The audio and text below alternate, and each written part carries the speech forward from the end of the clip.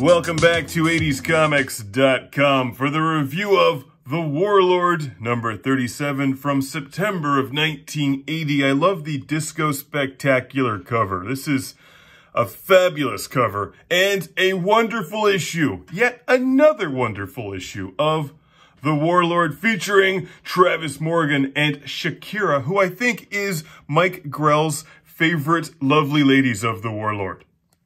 Shakira turns into a cat when you're not looking and then runs away because that's what cats do. It kind of looks like she's wearing one of those cat, like dog collars or cat. Do they put those on cat? I have no idea.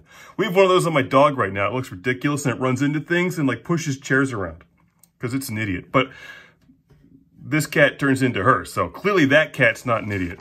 Let's move on because in this issue, the Warlord decides to tackle not just a horse, but a flying horse. Look at that. He's riding the flying horse. Ride the horse. A horse of a different color, but it's white, so it's not really different. It's a white fly. Never mind. Whatever.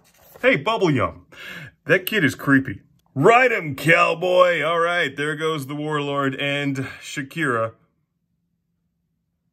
watches him go. She actually tries to chase him down because the Warlord flies to his castle on top of this rock, whatever that thing, jagged spire of rock. That's what it's called. And like, that's, you know, that's not going to be a good idea. Like, he should know better than this, but you know, it's his book. So the Warlord's going to fly to this thing and Shakira tries to chase him, but she is intercepted by this weird, what is it? What do you call those things?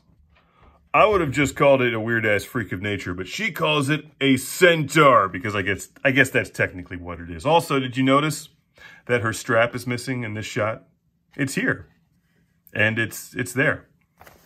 I think Mike Grell went through and just erased it. Maybe she has a magic. I mean, she can transform into a cat, so presumably her bra strap can just come and go as it pleases. As well, needless to say, the centaur has a thing for Shakira, but Shakira clearly has a thing for the Warlord. So she transforms back into her cat and climbs the rock spire because I guess that's one thing cats are good for. They can climb stuff. Unless you put jetpacks on their backs, in which case they can fly through time and space, but that's a different book. Oh, wow.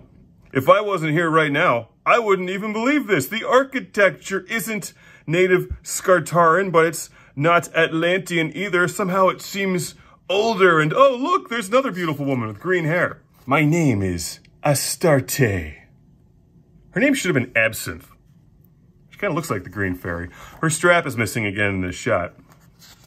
She transforms into a cat, goes after the Warlord, who's clearly in danger because of sea monkeys, which are still the creepiest ads ever from the 80s.